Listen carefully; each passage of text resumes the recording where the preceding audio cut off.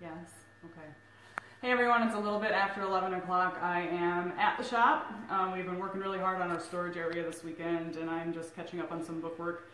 And we have some new projects that have just come into the shop this last week. So today I'm going to give you a preview of what we're calling the fourth quarter Nova. And the reason for that will be revealed very shortly. But this car is on a rotisserie from the owner. This is how it was received. Along with all of its sheet metal, well, most of the sheet metal that we're going to be replacing. Now that the car has been stripped down to bare metal, it was actually dipped in acid, and it came straight here from being dipped. And we have been assessing some of the damage that we knew about and the owner knew about. However, most of this is a surprise since the project was originally purchased.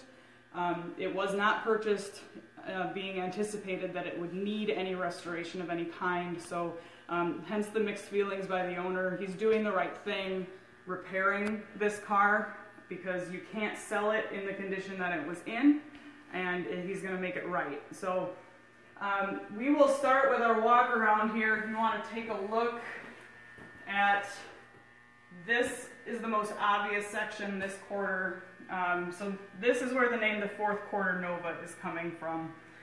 We will be taking the quarter off and doing a full quarter from here all the way down, front to back. Nobody knows what these holes are from. Somebody sectioned in this top half of the quarter, and then somebody else sectioned in the bottom half of the quarter. And when they did this bottom half, they didn't even use the correct year or model. They used something that had the same general body lines, but it had a different light bezel opening. So we're not totally sure what it's off of. It's not for the car though, is the point. There's actually some issues that get to be a little bit more serious when you come around back here. If you look in the trunk area, you can see some buckling and some repair on the trunk floor itself. The discoloration down here is just from coming out of the acid, and it just sort of pools before they can wash it off. So that's not a big deal. But there are little holes. It might be kind of hard to see. There are little holes up in that corner that are popped spot welds. So it's showing some structural weakening, probably from a really big accident that brought basically this entire quarter in and ended up buckling the outer wheelhouse, some portions of the inner wheelhouse, the quarter extension. We'll go underneath the car in a minute. Quarter extension is pretty well buckled, and there's even some structural damage back here.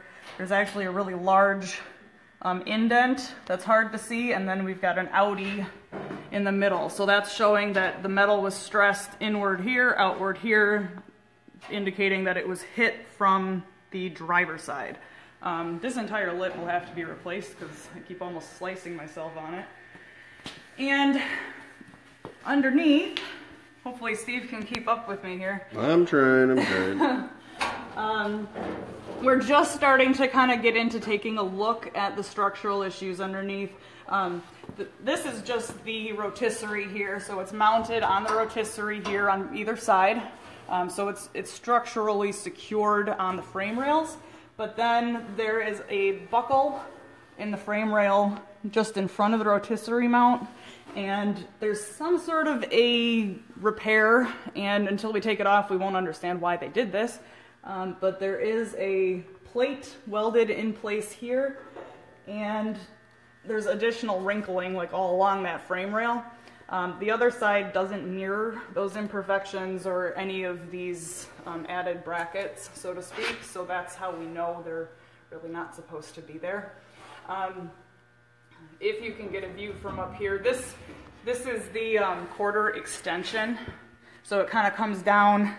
It's where things get stuck in your trunk when they go down in that opening, for lack of a better way to describe it. So this is all like popped welds and old repair, and then somebody tried to braze it after that repair was failing. And in the front here on the outer wheelhouse, this is looking towards the back of the car. So it's all rusted out at the bottom of it, but this is a big buckle out, and it's pretty well misshapen.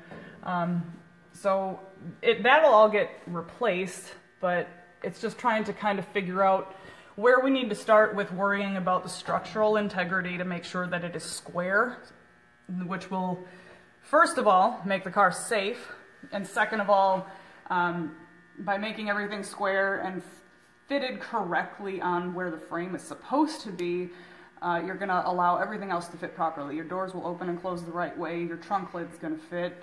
A lot of times people try and hide these things with a lot of shims, some spotty repairs, or, for example, reaming out the holes where your trunk lid mounts.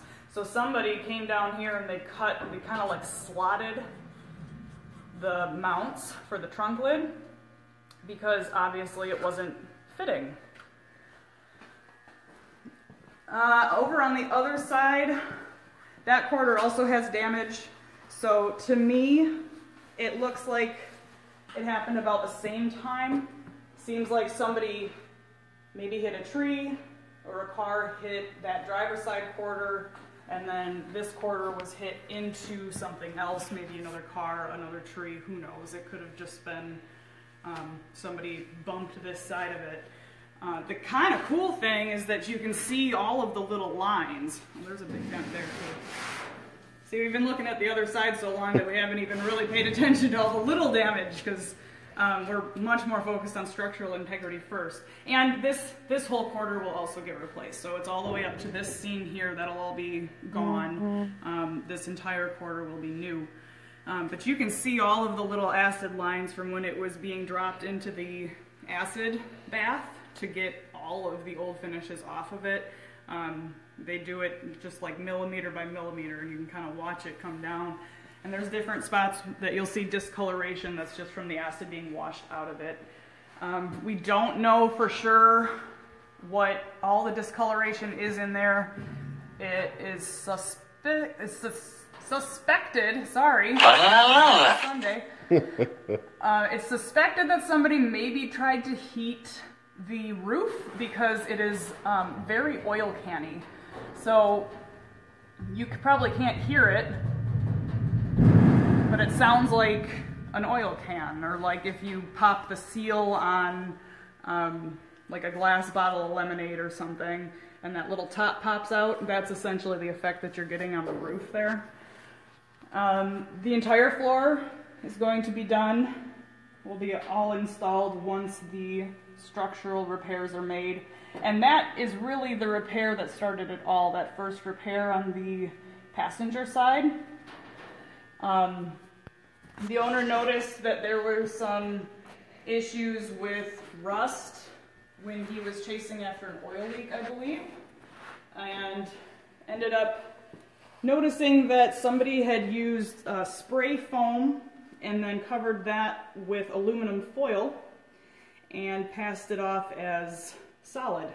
So, I mean, there's really no kind words that I can say for somebody who would do something like that, because not only is it completely unsafe, but it's also, I don't know, I can't speak nicely about that, so I'm just going to pass over it. Don't do that. How about that? This is also an old patch repair, so once we get the old, we'll cut this piece off and see what's happening up here on the dash. That'll be fixed correctly. There's a lot of lap welds, some brazing. Lap welds are when they take the, you can kind of see it here, they're taking the new metal and then they're just putting it over the old metal or behind and basically overlapping one section of it and then welding that seam. We do butt welds, and we always weld everything completely so that you don't have any areas of weakness. The entire firewall is getting replaced. All of the metal is here. It's going to get door skins. We have both doors here, but they're both in need of some help, and honestly I haven't even looked at them because this is the focus at the moment. Let's see, the hood actually looks pretty good. but the trunk lid will be needing some pretty major attention. I mean, it's still even got some body filler in it after the acid bath, and some new lines and contours that aren't meant to be there. So we'll just call it contouring, right? If you guys have any questions about everything that we're going to be doing, I'll try and post some more pictures later. There's kind of a lot and it's all kind of disorganized right now, but we will be posting a lot more pictures of how to correct all of these issues in the very near future, and hopefully showing some people the right way to do these structural repairs, making sure that the car is safe, and maybe we've informed you guys on some of the stuff that you should look for when you're purchasing a car. You can't always find things that are extremely well hidden, but you can hire somebody to come and take a look at it, because this is getting all too common, this story of buying a classic car that's done and then discovering that they skipped over some vital aspects of whether it's electrical work or structural repairs. Then it's now your baby and you've got to figure out what to do with it, because you want a safe car, and we know that most people wouldn't sell something that they don't think is safe. So that's it for me today. Happy Sunday. Enjoy the rest of your weekend. We're going to go do some organizing. We will be doing a live video next week on the 49 Custom that you can kind of see just behind us. And that one will be just as much fun and surprising. So we'll make an announcement when that's going to be happening. Have a great weekend.